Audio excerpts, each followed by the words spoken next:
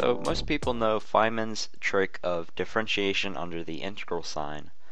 And if you read up on how he sort of first discovered this trick, it actually comes from a book, namely Advanced Calculus by Frederick S. Woods. However, if you go to this textbook and you actually would read it, in a section next to this trick, differentiation under the integral sign, there's also a very similar trick, which is integration under the integral sign, which basically you have some integral and you recognize, and especially for definite integrals, and you recognize the form of your integrand is some definite integral that's been evaluated. And so you can rewrite that integral, or you can rewrite the integrand as an integral and then swap the integral signs. And so we're going to be using that trick today to evaluate the following integral, and that is the integral from 0 to 1 of x to the b minus x to the a divided by the natural log of x.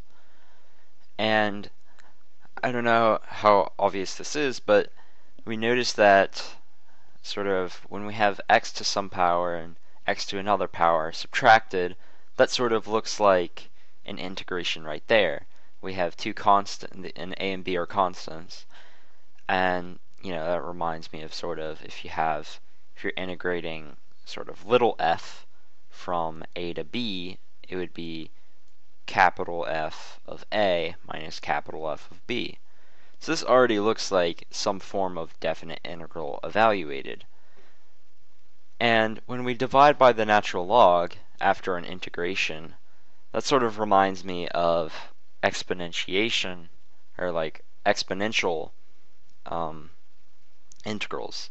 Namely, when we integrate e to the x, we just get e to the x because we're dividing by the natural log of e, which is just 1.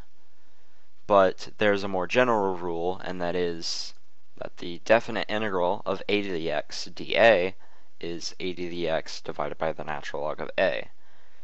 And so now we sort of get a sense for what our integrand looks like in terms of some definite integral, and that is the integral from a to b of x to the u du.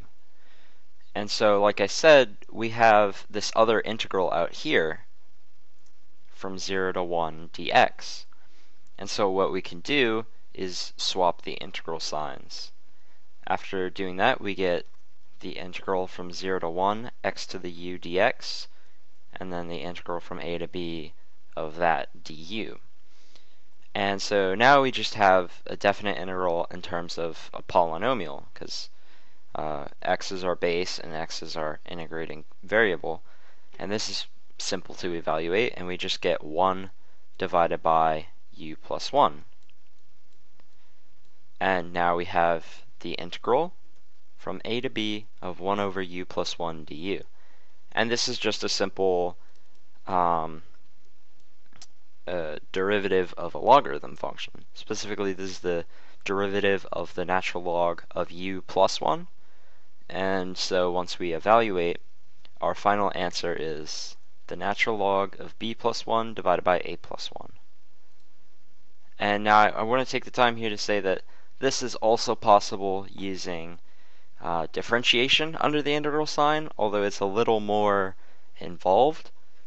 Specifically, you have to factor out an x to the a and then make a variable for b minus a, which I don't know, it's a little more complicated. And this, I think, is the more natural solution, because we realize that what we're integrating is some definite integral, and that allows us to sort of switch the signs and integrate something that's easier and get something that's even easier to integrate as a result. So thank you for watching, and thank you to Papa Flemmy for putting this video on his channel. Thank you, and if you liked this presentation, please subscribe to me at Essentials of Math. Thank you.